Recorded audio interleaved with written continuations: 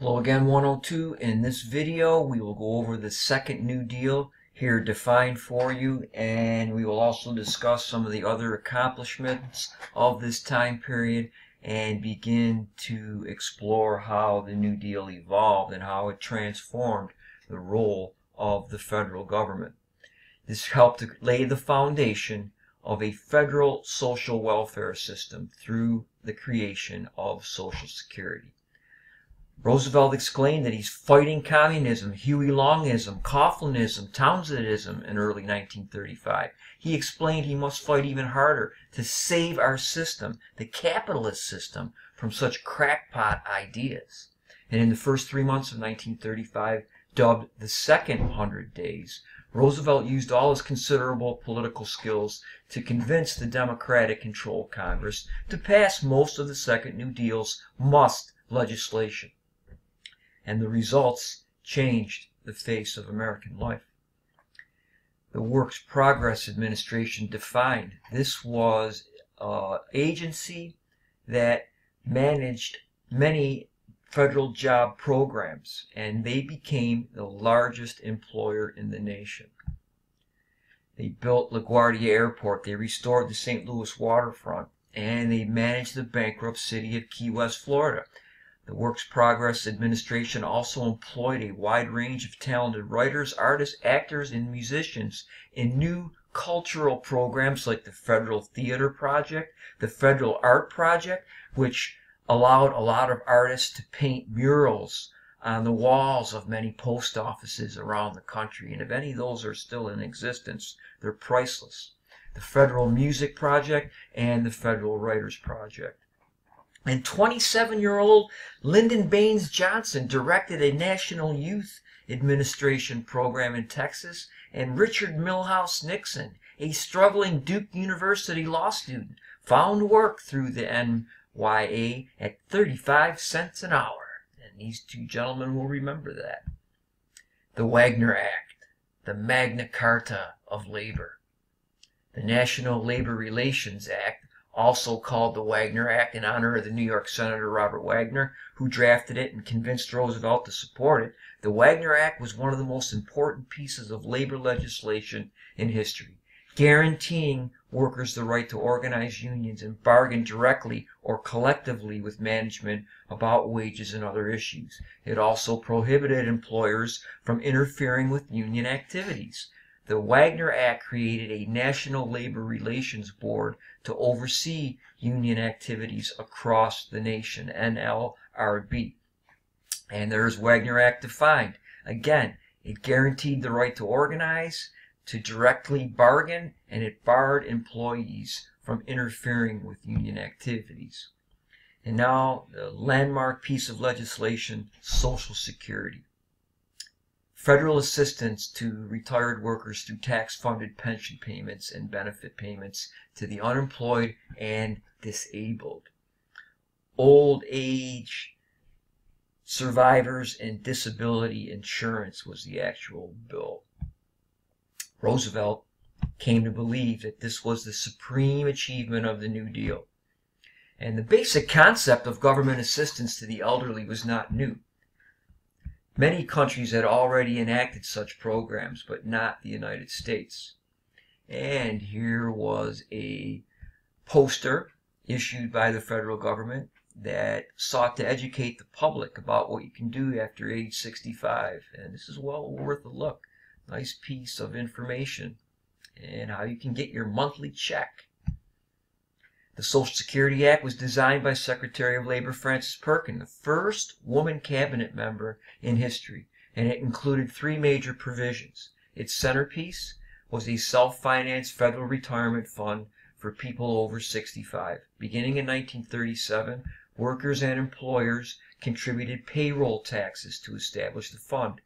Most of the collected taxes went toward pension payments to retirees. The rest went into a trust fund for the future.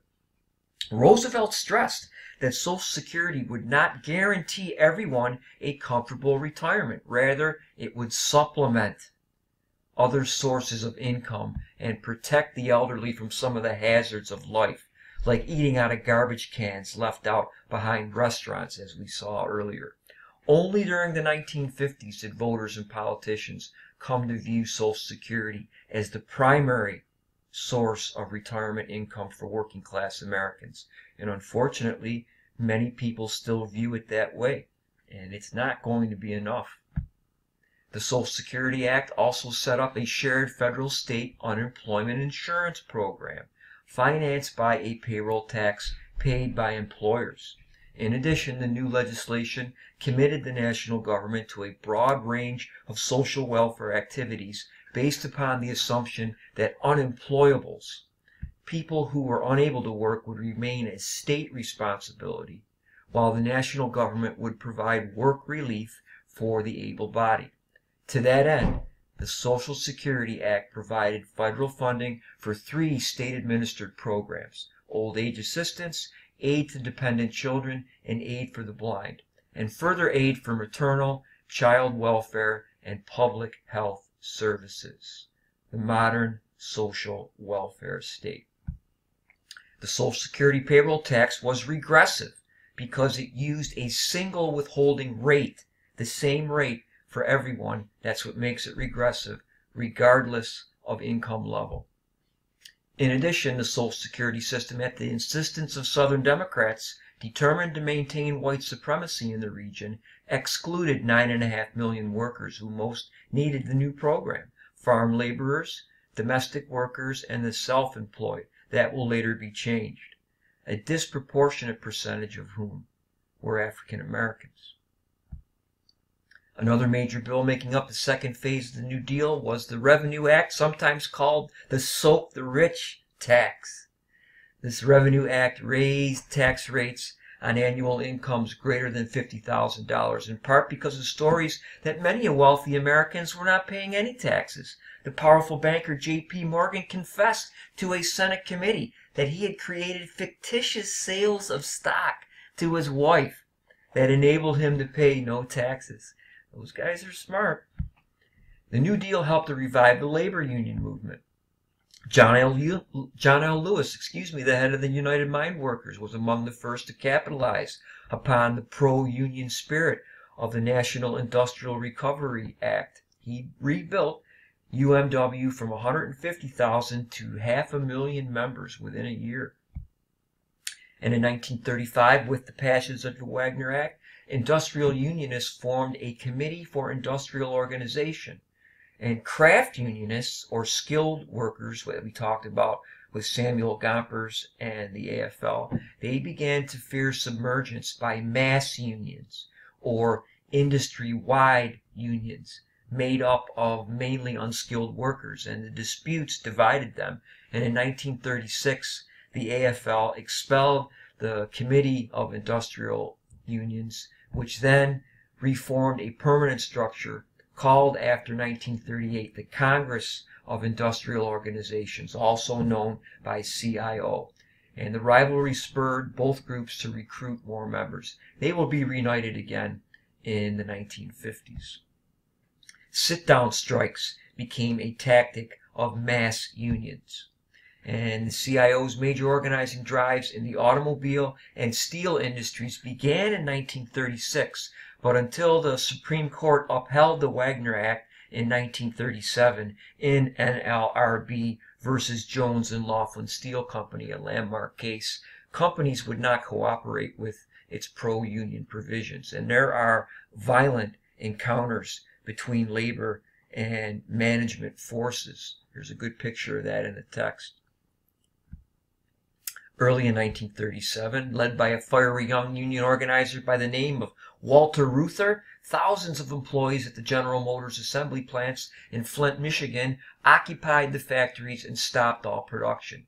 Female workers supported their male counterparts by picketing at plant entrances.